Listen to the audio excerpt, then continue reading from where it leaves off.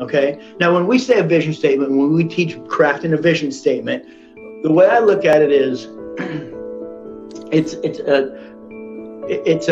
your ideal life. Okay. When you've crushed all your goals, when you're living the lifestyle of your dreams, and you're really just, you get to do what you want to do with your time, right? And you're just, what do you do? What does that actually look like when you're living your dream lifestyle sometime in the future, right? What does that really actually look like? And we've often talked about, I want to live, my dream lifestyle. I want to, travel. I want to, but I mean, really, really spend some time to delve into it and really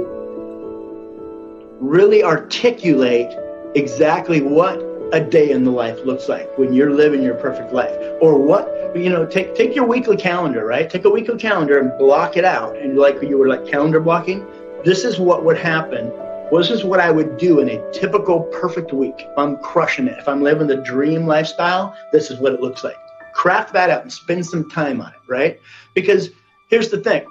When we craft a vision statement, we want, and we talk about legacy, right? Because we want to start, because what we do is we start with the end in mind. Of course, the end is your legacy. What do you leave behind, right? When you leave and you're no longer here, how are you remembered, right? And the thing that really builds your legacy, the thing that crafts your legacy is is the lifestyle that you lead, right? The life that you lead is how you're going to be remembered, which is your legacy.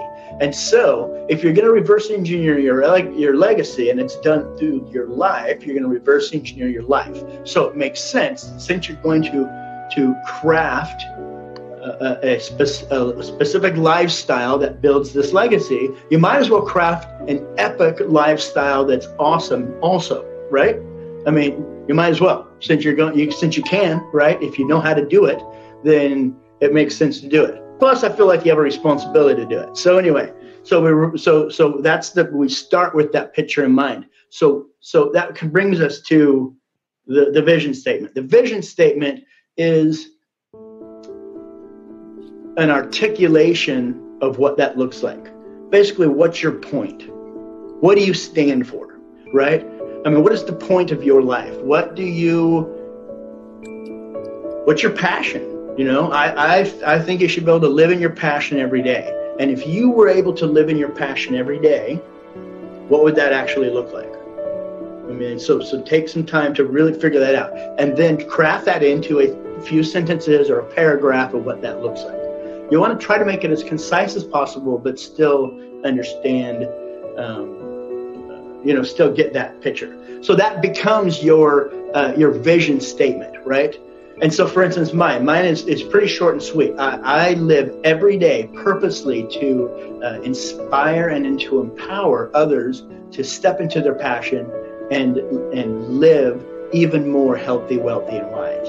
And so that has evolved, right? That has evolved through every at the top and the bottom, every 90-day cycle, we reassess what's important to us at the time and recraft the vision statement or adjust it if needed. Now, mine's pretty solid now. It doesn't really change very much anymore, except for maybe a couple of, a word here and a word there. But that becomes your mantra.